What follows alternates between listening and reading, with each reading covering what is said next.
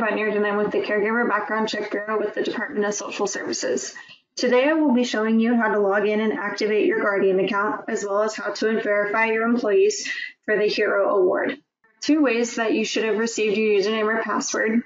If the Department of Social Services has an email address on file for you, you will have received an email from guardian-no-reply@dss.ca.gov. Your email address in that instance is your username, and your temporary password is your 9-digit facility number. If you did not receive an email, you will be receiving a letter via U.S. mail that outlines that your username is the first 10 letters of your facility name, omitting any spaces or special characters, in conjunction with the last 4 digits of your facility number. Your temporary password is still your 9-digit facility number. So the first thing you'll do is log on to guardian.dss.ca.gov/agency. You'll go ahead and see these terms right here and select OK. You will then log in to your Guardian account using your username and temporary password.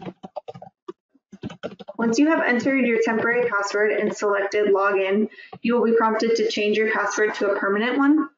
You'll be prompted to select 2 security questions that you can put the answers in as kind of a self-service option if you get locked out of your account or forget your password.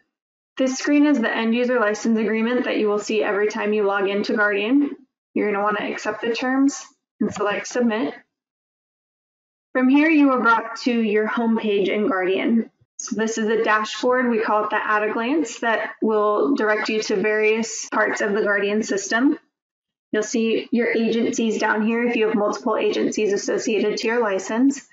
But what we're going to focus on is going under this Rosters tab and Verification. Once you're on the Rosters tab, you'll go down to Verification.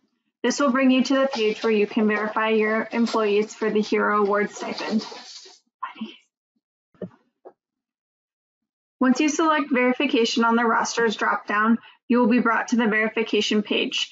This is where you will verify your employees for the Hero Award stipend. You will notice that only individuals who have been working in residential care facilities for the elderly or RCFE continuing care retirement facilities are eligible to receive the Hero Award stipend.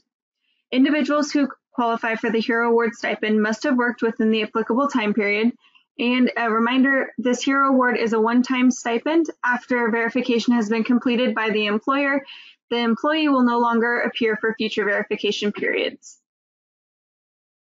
More information is linked in this pin right here, pin 20-21-Adult and Senior Care. What you'll do next is you'll scroll down to these filter options. The association verification date will always start on April 1st. And the verification needed by date is going to be whatever the date you're verifying. So today is June 3rd. So I'll go ahead and say my verification needed by date is June 3rd. It is important to note that employers can verify their employees at any time. And it is also important to note that new hires may take a few days to reflect on your roster. So you're just going to want to keep checking back periodically. Once you have the verification period in and you have your correct facility selected, you're going to go ahead and select Search.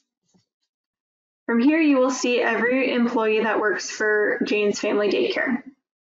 And what you're going to want to do is just select Verify if your employees qualify. So hit Verify Selected, and this last association date will change. And that's all you do. If you have any questions regarding the Hero Award or any questions regarding Guardian, you can contact the Caregiver Background Check Bureau at guardian.dss.ca.gov.